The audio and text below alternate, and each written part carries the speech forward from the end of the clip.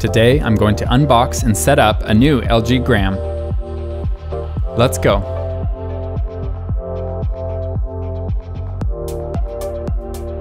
This is the 17-inch i7-8565U late 2019 model.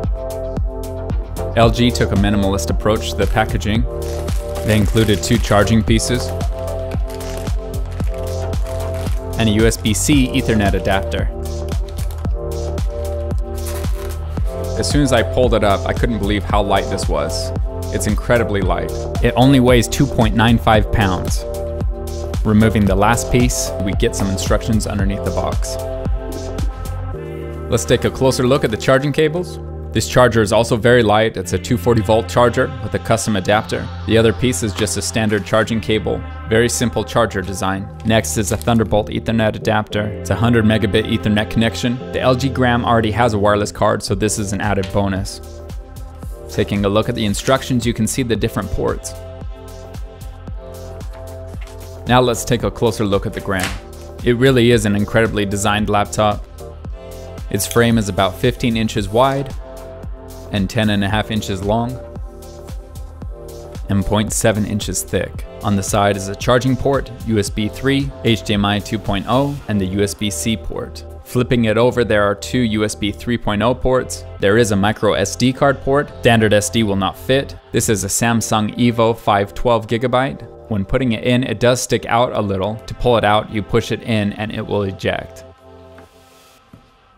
Opening up reveals the screen and keyboard.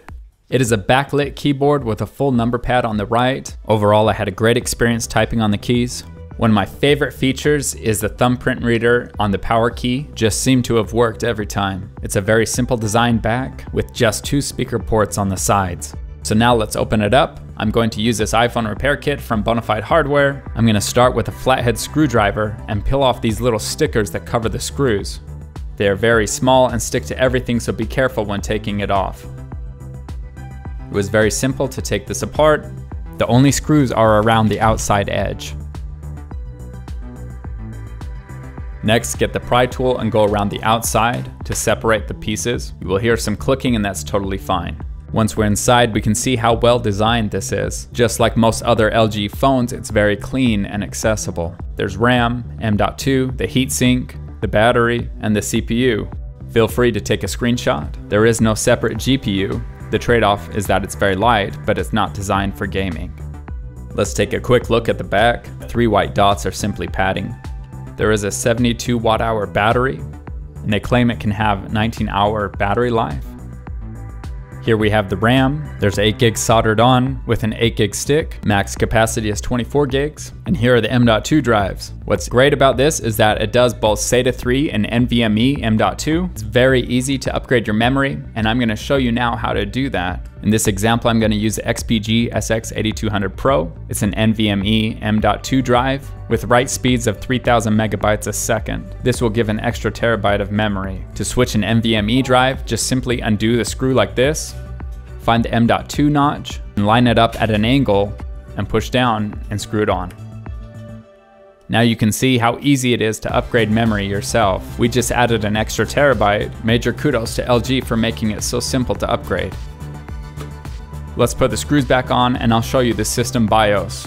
Again, be careful not to lose any of those little stickers. I will take a second again to mention how lightweight the LG Gram is. It's a nanocarbon magnesium, not plastic, so it's also very strong. Alright, let's boot it up into the BIOS. First time you turn it on, it's going to be recognizing the new memory. So you need to hit F2 to boot into the BIOS. If I simply just want to add additional memory and keep my Samsung as the boot drive, you can just ignore this step and let the computer boot up normally. If, however, you want to boot from the new hard drive, you can follow these BIOS steps. Once you're in this screen, scroll over to the boot menu. As you can see, it gives the boot priority order. Right now, number 5 is the Samsung and number 6 is the new hard drive we put in. If I wanted to use the new hard drive to boot from, I would flip the order by pushing the arrow keys. However, I would have to have Windows installed on it first. You can watch my other videos on how to do that. This is intended as a simple overview on how the BIOS works. Once I am done, I scroll over to exit and hit yes to save my changes. The computer will take a second to boot up as it recognizes the new drive. Skip ahead and it powers right on. Going forward, the computer boots up almost instantly. I will take a moment to talk about how great the screen is. It's a 17-inch 2560 by 1600 IPS display. It really does look incredible. Overall, I'm extremely impressed with the LG Gram. Understand that it's not a gaming or multimedia production device. Using it for everyday tasks such as word processing or web browsing works great. I did do some video editing on it and it worked just fine. It did struggle quite a bit with special effects, but that's to be expected without a graphics processor. The screen is amazing and it's lightweight at less than 3 pounds. The battery life is fantastic. Overall, I highly recommend what LG has done.